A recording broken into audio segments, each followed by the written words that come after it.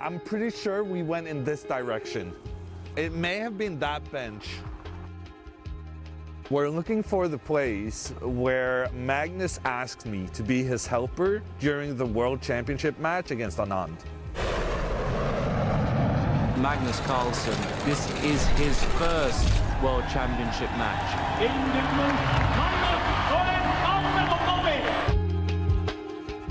You're still losing, Mr. Hammer. You are still completely busted here. I first met Magnus at the fall of 2000.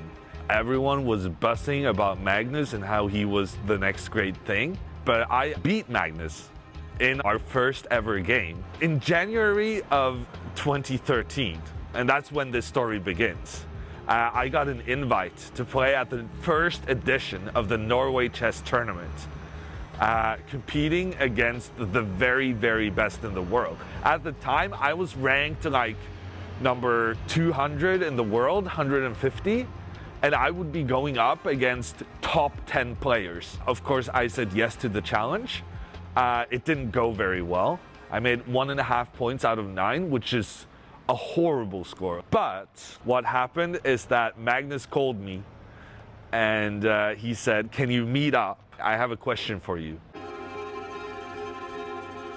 I'm pretty sure it was in here somewhere.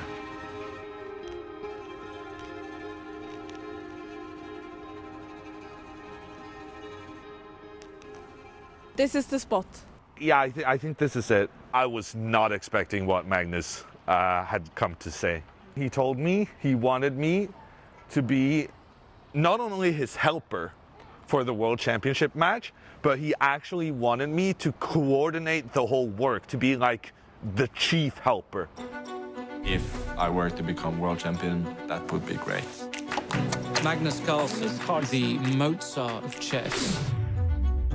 Back then, I sort of felt that I was really scraping by, like it's probably time to get a full-time second. He was playing his first World Championship match against the great Vishy Anand. Magnus Carlsen chooses you, and only you, his childhood friend from Norway. With no experience. We are moments away from the World Championship match. A team of grandmasters knows everything about Magnus Carlsen. And they're off. Was it a good decision? Was it a little bit naive, or how do you feel about it?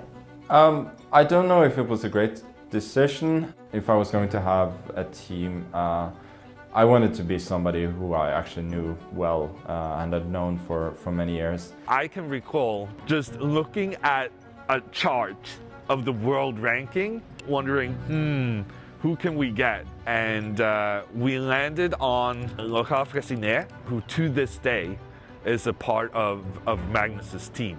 And we also got Pavel Elyanov as the chief. I would kind of say, okay, you do this, I'll do this, and then, you know, bundle it together and send it over to Magnus. I didn't speak to Magnus. I just sent him an email, quite a long email, an essay, really. The first few games were a little bit shaky, or a lot shaky. There was huge pressure. It was as if the brain was just spinning instead of working properly.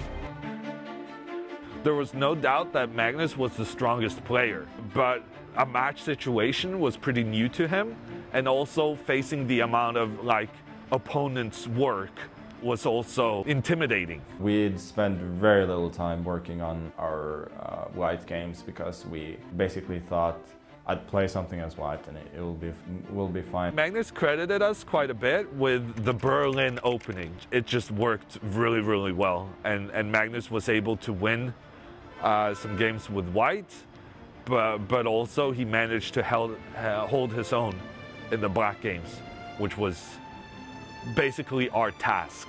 Jon Ludvig and the others certainly did a good job.